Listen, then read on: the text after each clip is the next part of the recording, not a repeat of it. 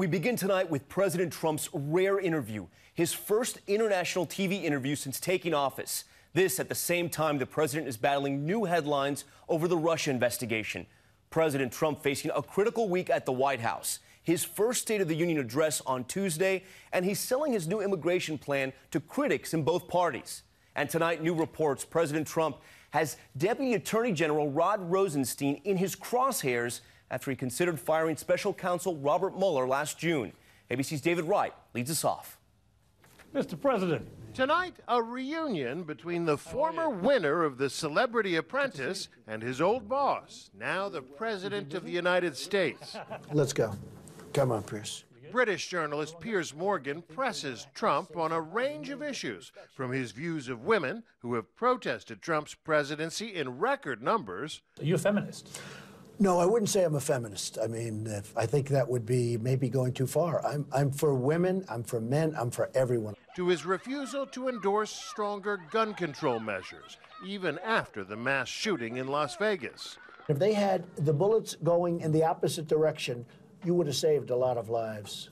So, I get what you're saying, but I believe in the Second Amendment. Trump also takes credit for a booming economy. A lot of the global economy, Piers, is because of how well we're doing. You know, most people will admit that, but we are doing well. That's helping all around the globe. That's a good thing. The interview, downright chummy at times.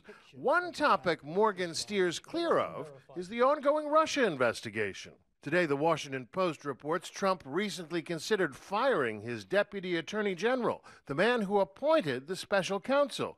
This after reports confirmed by ABC News that Trump considered firing Bob Mueller, too.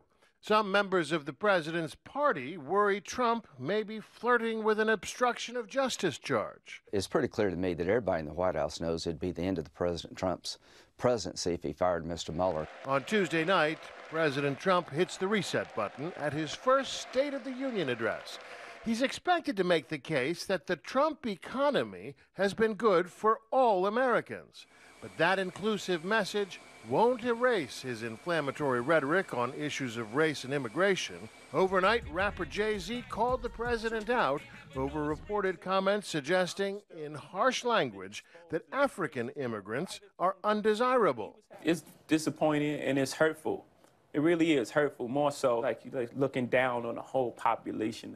Today, Trump fired back on Twitter, "Somebody please inform Jay-Z that because of my policies, black unemployment has just been reported to be at the lowest rate ever recorded."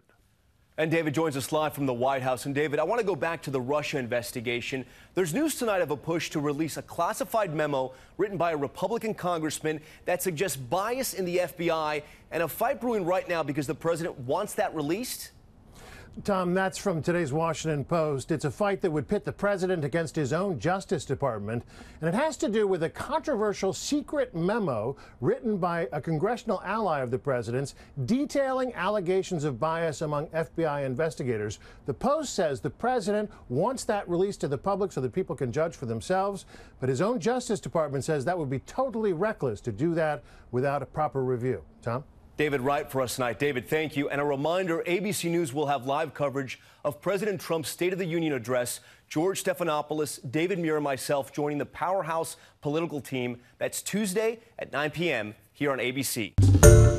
Hi, everyone. George Stephanopoulos here. Thanks for checking out the ABC News YouTube channel. If you'd like to get more videos, show highlights, and watch live event coverage, click on the right over here to subscribe to our channel. And don't forget to download the ABC News app for breaking news alerts. Thanks for watching.